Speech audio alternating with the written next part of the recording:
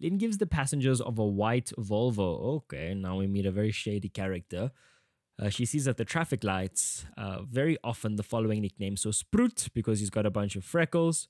He's got red hair and gives her coins. Mace Monkey, and this is his very sour-looking wife. So Mouse Mouth, doesn't look all that great. And then teeny tiny person, Spruki, little freckles, little girl with red ponytails. Now Tibby's absent and Roos still ignores Lien. And Lien thinks that Roos doesn't particularly like her. Johnny appears on Lien's corner.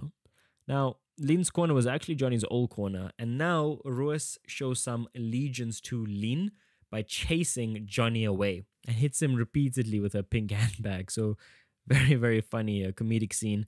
And Lien is astounded by Roos's loyalty.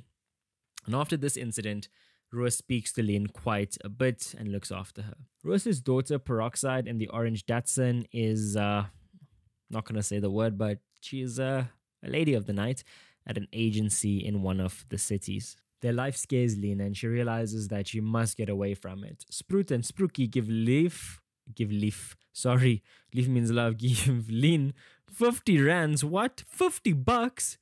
Okay, this is a bit too much money. This is getting a bit suspect now. Tibby pronounces Lien's name very strangely, as if she is somebody from an exotic land.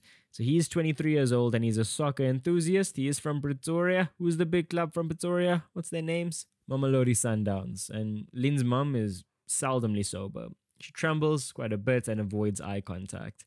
Lien's worried about her mum's job and her condition. Okay, she's always drunk. Maybe she's getting drunk at work as well. Brom sleeps over at his bral's house, Dion. A bit more often, the situation at home is pretty bad.